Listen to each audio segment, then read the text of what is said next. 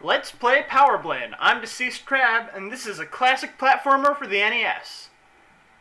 A welcome change from really difficult platformers for the NES. All around a good game where you use a boomerang to kill robots. After all, is that not the fate of all robots? To die by boomerang? Also, this plot mimics Tron slightly, because the main bad guy is called the Master Control Program. If you haven't seen Tron, don't worry, just watch this game. It's not the same thing. That's Nova, beefy guy in the tank top on the left. Very few guys can wear a blue tank top, crew cut, and shades, and, you know, not look stupid. I think Nova does a pretty good job of looking reasonable. Introduce all of your contacts. There are 6 of them. Their names do not matter. Their faces do not match up when you do meet them in the levels. And they serve only one purpose: unlocking the boss room. That is what the ID cards do. This guy on the right, who's sort of talking at us, not with us, not giving us a good conversation. He's, it looks like he's missing. I know it's supposed to be hair, but it looks like his head just cuts off and he's got a...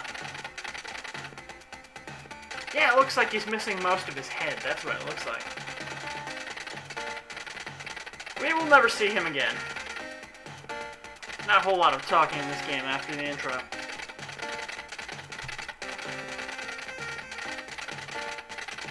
The game is simple. Defeat all 6 bosses, then go to the final area,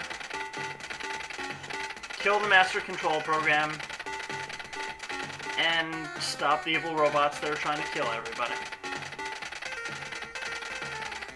And watch your backside. You know what he is really saying, but they can't say that. This is a Nintendo game, so they say watch your backside.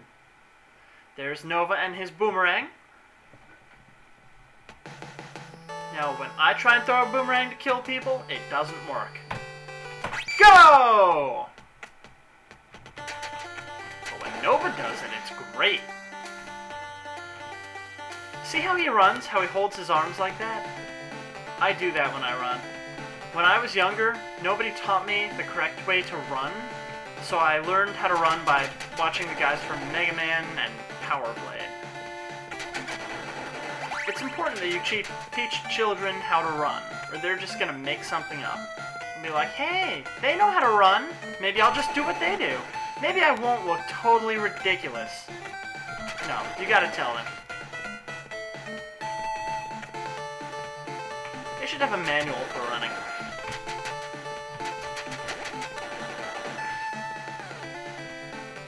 I still don't know how you're supposed to hold your arms when you run. Alright, those stars give you more distance. And that boomerang we picked up earlier increased the damage of our boomerang. You can tell because it looks slightly different. Now we can fire 2 boomerangs. This is useful, question mark. Also, I can fire boomerangs in 8 directions. If you don't know what directions they are, I can't really help you with that. Alright, now I've got an orange boomerang. Oh, I went the wrong way. Hamburgers will restore your health, just like in real life. I don't know which contact this is. If anybody can figure it out and let me know, tell me, because they don't look anything like they do in the opening credits. Nor did he tell me his name, nor do I really care what his name is. I'll be totally honest, the contacts in this game seems kind of forced, like, alright, you need to talk to these guys to get the key. Alright, that's all. The grenades, do that! They kill every enemy on the screen. Mostly useless. I usually forget to use them. Oh, wait a minute. How could I forget these guys? They're like power-up storm. But I already have max power-ups. True, I could pick up more grenades, but I do not care to. Nova cannot fire boomerangs through walls. If only there was something that enabled you to fire through walls. And what is that funny looking thing in the status bar? You know, the one right next to the time. We'll never know. Boomerang action.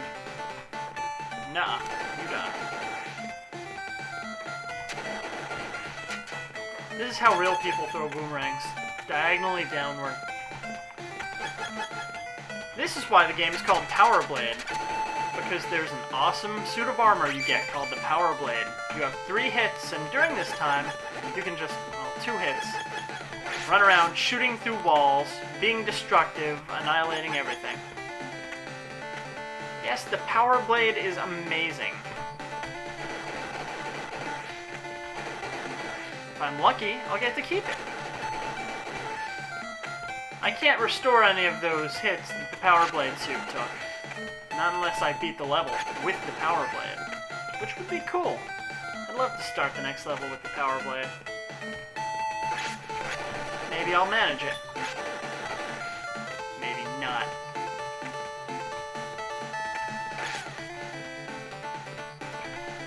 Alright, here's some Robo-Bats. I don't know why they're here. This is a health container. And now I have 1 hit left on the Power Blade suit. That's a bummer.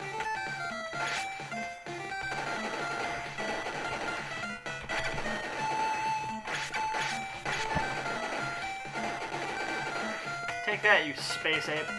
Everything in this game is robotic. This is because you can't kill people in NES games. Only robots, aliens, and monsters. Here's a boss. The bosses usually aren't that tough. This guy wasn't, but I lost the Power Blade suit. You basically just bash them with boomerangs until they die. Some are harder than others. This guy wasn't. That's okay. We can live with an easy boss. Access permitted! Nova hacked the heck out of that sector. Next time on Let's Play Power Blade, Sector 2! Another place with ladders and maybe some moving platforms. I don't know. All the areas are sort of the same. But you know what? It's all good, clean fun, so what do I care? I'm Deceased Crab. Good night.